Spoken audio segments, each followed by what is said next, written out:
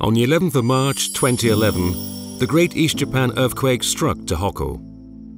In addition to a massive earthquake and the tsunami that followed, there was a nuclear power plant accident, and the Tohoku region in particular suffered grave damage.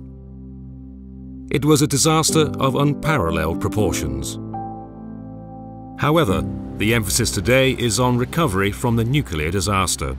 Tohoku and Fukushima are continuing on a steadfast journey of recovery. The data tell a story of dramatic recovery in all areas. By December 2021, all planned roads supporting reconstruction were completed, totaling a distance of 570 kilometers. The Joban line, which was damaged by the tsunami, also resumed full operation in March 2020. 29,654 units of public housing for survivors were built, and in regions damaged by the tsunami, 18,226 residential units were relocated to higher ground. Radiation air dose rates in Fukushima City have dropped dramatically thanks to radioactive decay over time and decontamination efforts. The radiation dose where Fukushima residents live is comparable to that of Tokyo and other major cities worldwide. There were 165,000 evacuees in Fukushima Prefecture after the disaster.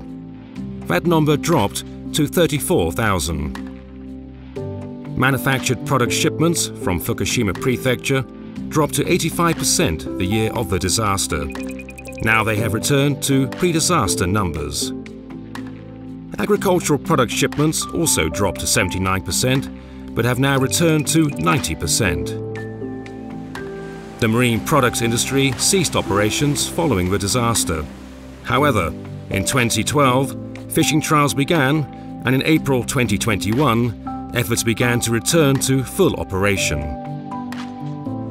Over the 11 years following the disaster, recovery has progressed steadily. The driving force behind this recovery is people, because it is the people who envision a new future. Sarah Jones teaches English to children at an elementary school in Fukushima. ずっとアメリカに行った時に福島県に戻りたい。少しずつ電車がつながったり、一歩一歩前に進む。ニュースメディアが震災の時が放送しましただけど、最近のことは全然ぜひ昔の話だけじゃなくて今とかこれからいろんなストーリーをしてください。Shanghai-born Zhu Kuanyi has been working in Fukushima since 2014. He currently works at the Fukushima 12 Municipality Relocation Support Center. 2014年の4月の12日、震災当時の姿そのままだったんですね。まさか自分がその町で働いてて、平日ここで暮らすなんて想像だにしなかったんですね。SNS での発信よりも自分が一つのデータとして福島に生き続けることが一番の情報発信の手段なんじゃないかなと思いまして、福島の今そしてこれからの姿を伝えることが自分の役割、福島にいる役割なんじゃないかなと思っています。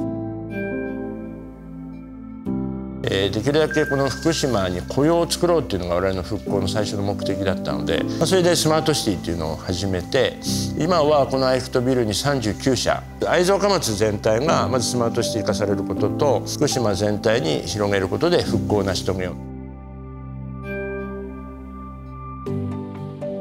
A.G. Wader from J Village, the starting point of the Olympic torch relay, also spoke passionately about the recovery.